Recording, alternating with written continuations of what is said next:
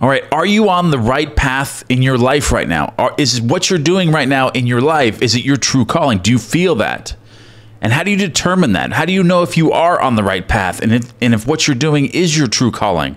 That's what we're going to get into on this video today. And this is Reality Transurfing, a practical course into creating your own reality by Vadim Zeland. We're getting back into chapter 20, Your True Path. I know you guys have been anticipating this video, and I love doing this. I absolutely love and enjoy this. Thank you guys. I love you guys very much for being patient. Let's go ahead and jump right into this. This is principle. It is not worth setting out on a path that has no heart. So whatever you're doing right now, if your heart is not in it, then it is not the right path for you. And he explains this a little bit further, which I'm going to give you my narration along with it. This path leads to a complete dissonance between the heart and the mind. If your heart and mind are not connected with whatever you're doing in life, whatever, if your career, your job, your relationship, you know that it's not right for you. But he further explains it in here. You will experience a feeling of uneasiness in your gut. Uneasiness in your gut. Uncertainty and frustration.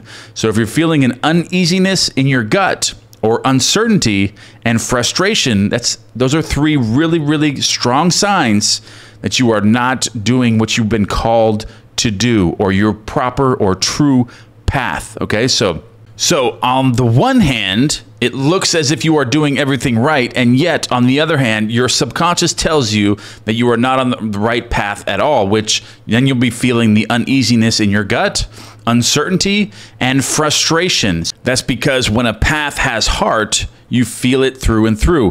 When you go on your way, you have the incomparable feeling that everything will turn out just as you want it to. So when you know you're on the right path, everything's going to feel natural to you. I kind of want to go back to the natural part of this, because once you have visualized something, and you have visualized it and you've imagined it and you've lived with that scene, and you have like the slide technique, which I'm going to get into in a minute, you start visualizing these things, it's already having them, then it becomes natural to you and it's going to become automatic, because the free will that you have chosen to change your assumption is now being created into your 3D world, and it's natural to you. So you're going to go after this, or it's going to come to you, and you're going to feel natural. There's going to be an incomparable feeling that everything is turning out just the way that you want it to, because you have locked in on that with your assumptions in the free will, the world of free will.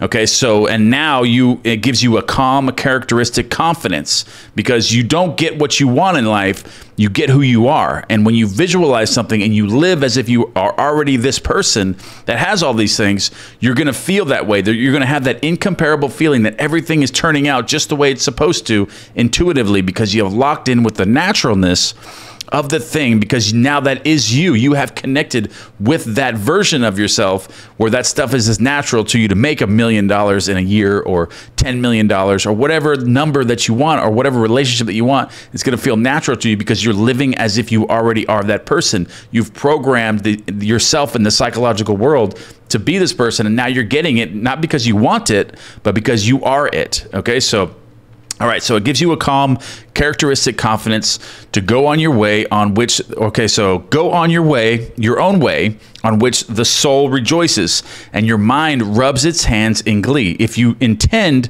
to find your true path, there is no doubt that you will find it. So visualizing, which I'm going to get into here. He actually has a slides technique.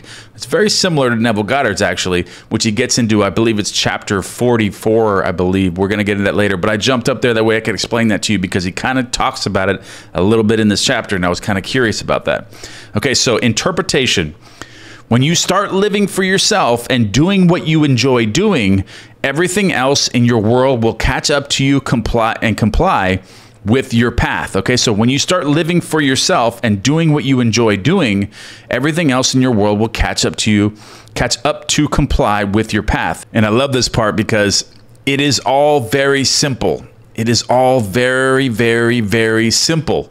When heart and mind are in harmony, everything else automatically falls into place. Okay, so once you visualize something and you become this new version of yourself, everything's going to fall into place just perfectly, because you no longer want it, because you have it. You already have it in the psychological world. So now it's just a matter of time until it's distributed to you from the 3D world, the hologram that you're living in, the virtual reality that we're living in, for it to come to you. Okay, so When they are not in harmony, although, for example, when the heart is asking for something and the mind is afraid, that's when you need to go back into the psychological world. That means that your assumptions in the only world where there's free will has changed somewhere. That means you've reacted to your 3D world. That means you're no longer living in the world of already having these things. So you have to lock back in on the assumption. So start doing the slides technique, which I'm going to get into here in a second. Okay, so that's exactly what he's talking about here. So if you start feeling like you're not in harmony, for example, when you start, your heart is asking for something and the mind is afraid, it is important to act cautiously and prudently. Okay, so when he starts talking about those things, that means your assumption, like your fundamental assumption of what you already have or who you already are, is off alignment. Okay, so you have to go back to that and start visualizing. Okay, so we're going to get into that in a second.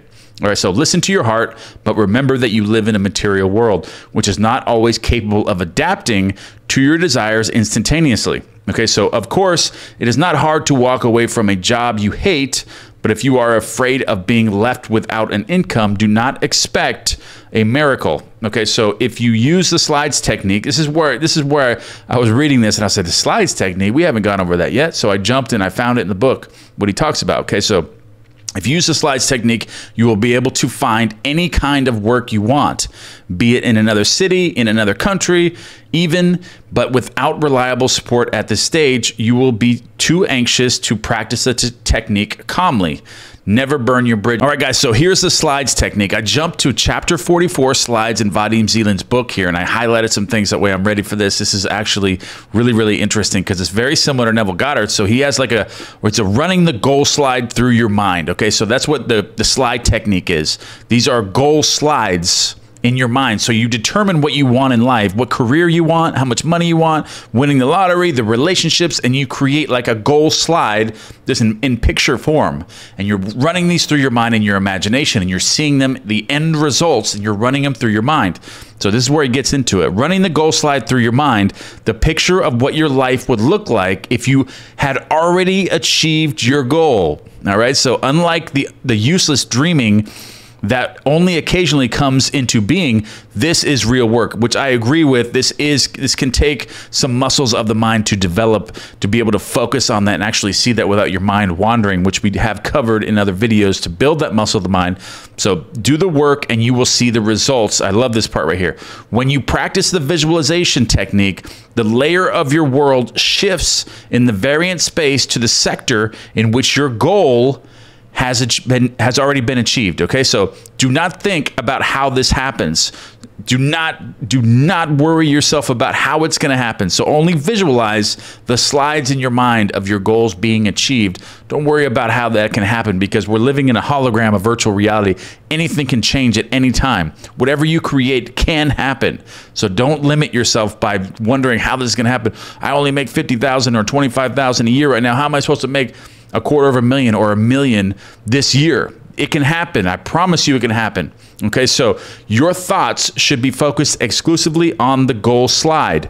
In its own time, outer intention will open doors, real opportunities, the likes of which you could never have foreseen and would not have appeared if you had not worked with the slide technique. When you see that the goal is getting closer, your fears and doubts will vanish. Do not watch the slide from the outside like a film in a cinema, okay? This is where he goes, you're thinking from it, not of it, okay? So do not watch the slide from the outside like a film in the cinema. Live it, at least virtually. Pretend it is already happening. Imagine all sorts of new details. Don't let working with the slide become a burden or chore.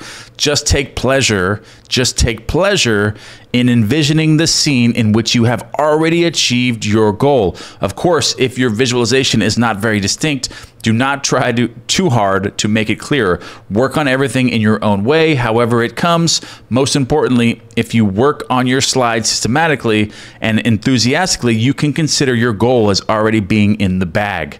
All right, I absolutely love this, guys. This is outstanding, the slide technique. All right, guys, so I'm going to give you a little recap of this video real quick. I'm going to highlight some points that I want you guys to focus on, okay? So you're trying to find your true path, your true calling. I want you to visualize, use the slide technique, and just visualize yourself in the career that you want. Or you can use this with anything, relationships, the amount of money, winning the lottery, whatever you want to create into your life. I want you to use the slides technique. What would you be doing had you already had that? And create a slide and think from it.